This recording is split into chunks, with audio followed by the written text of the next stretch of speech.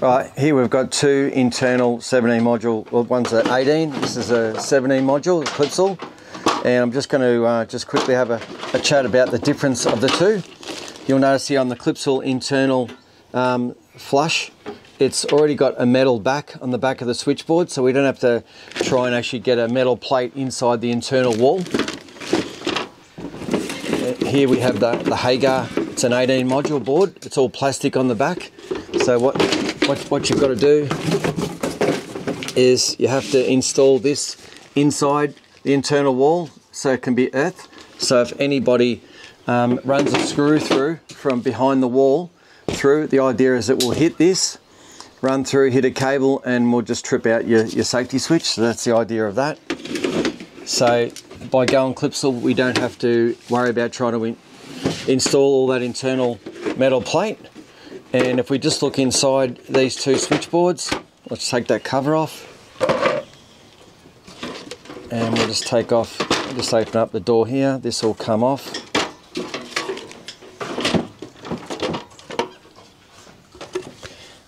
And here we have, you can look inside both switchboards. We've got actually a bit more room underneath the DIN rail on a Clipsal switchboard to be able to run your cables in behind it when you're trying to hide cables. All the earth and neutral bar across the top is actually screwed in, it's bolted in, so it's nice and secure. It's nice and solid. And we've got plenty of punch outs that you can knock these out and put bushes in to protect your cables. And on the Hager, it is a lot tighter behind that buzz bar to try and get cables behind it.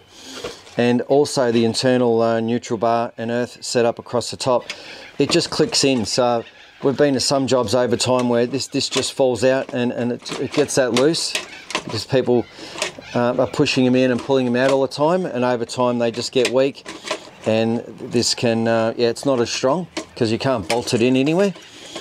So, but it just gives you an idea of what you can use between a Hager internal flush switchboard or a Clipsal. The Clipsal, yeah, it's already got a metal back on it, so it's nice and easy to install. And this can be earthed, and that's what you've got to do now on all internal switchboards. We'll also be running a anaconda down inside the wall, and we'll be able to knock out one of these knockouts and bolt it in so it's all metal, so it's all earth straight away, so we don't have to run a separate earth on your anaconda.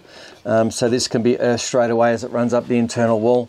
As it's not protected by a safety switch, your sub-mains coming into the switchboard, so you need to run anaconda down the internal wall, and that must be earthed, that metal down there. So yeah, so that's the two switchboards. All right, we're just in the laundry where we're going to actually cut a section out here to put our internal subboard in, our flush mount. The other advantage going the Clipsal switchboard, it's 419 millimeters wide. So once we've found our stud, we've also found a metal beam down through here. So we're going to come down roughly through here so we don't actually cut that internal bracing.